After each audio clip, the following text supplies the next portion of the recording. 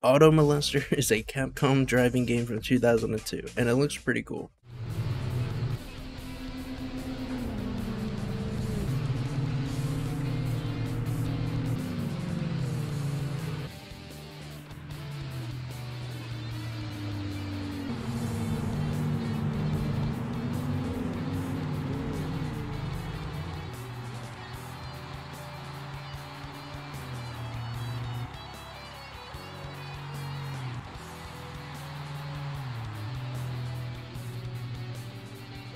Auto Modellista was released to less than expected sales as well as middling review scores. The game is part of Capcom's plan at the time to break into the new online gaming market. Modellista was developed with this plan alongside Resident Evil Outbreak and Monster Hunter, two games that would eventually go on to surpass Modellista in sales. I found this old webpage that is still talking about the game's online features. It's pretty cool. I know I'm painting an amazing picture of the coolest racing game you've never seen or heard of, but it's not all bad. Like I said, the game looks really cool. It's also fun to play. Throughout this video, you'll see two versions of the game, the Japanese PS2 version and the American GameCube version.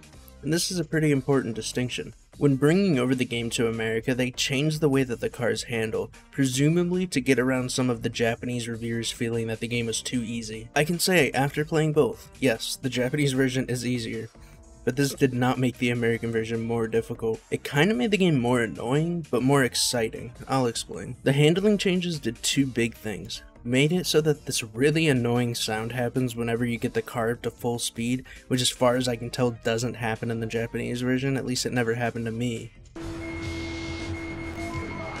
The biggest change though was making the cars turn really weird. To be more accurate, the cars now accelerate slower and lose more speed in corners.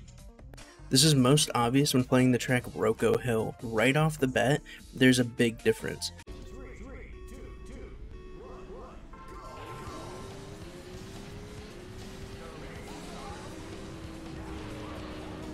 You can see in the Japanese version, all the cars have about the same amount of speed off the line, but in the US version, you're noticeably slower than the other cars.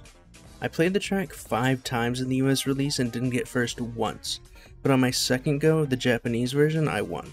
But after some time, I did come back and got first place on my first attempt in the US version, so I don't really think it matters all that much. In the American version, they added an arrow right behind you when a car is close to passing you.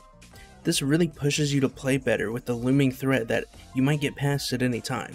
A problem I have with a lot of racing games is after the first half of the track when you get into first place, it's mostly just a race by yourself, because you're always super far ahead of everyone, and funnily enough this is a problem in the Japanese version.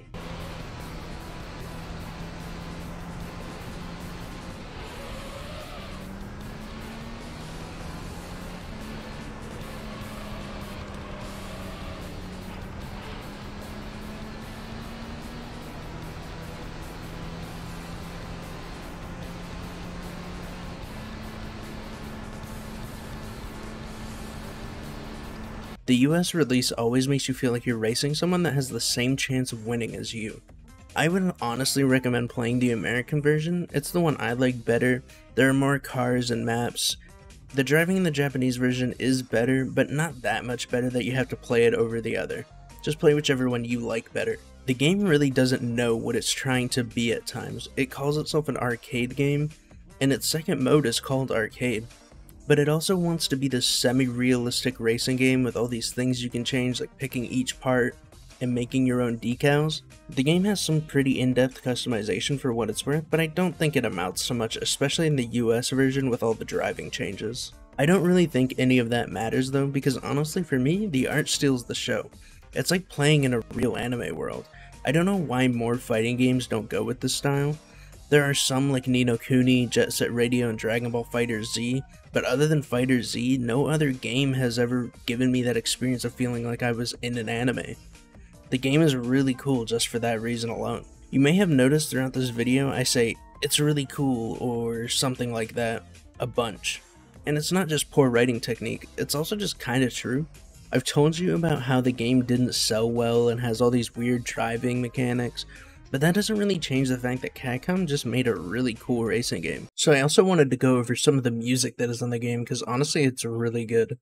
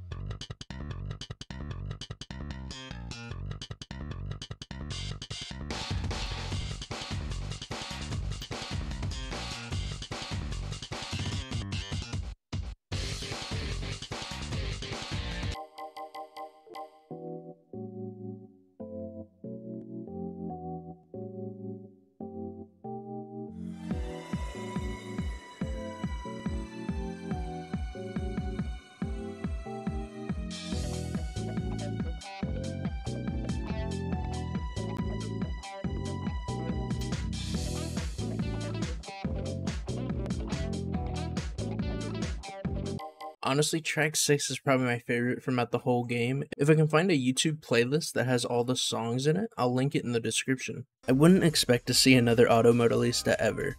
Doing some very thorough skimming of Google, all I could find was a 2003 IGN article talking about what the author would do for a sequel, and no, I didn't read. If you're looking for a cool racing game to get into, or just want a fun get in, get out kind of game that's not as bullshit as like Mario Kart, I'd honestly recommend Auto Modalista. If you're still here, thank you.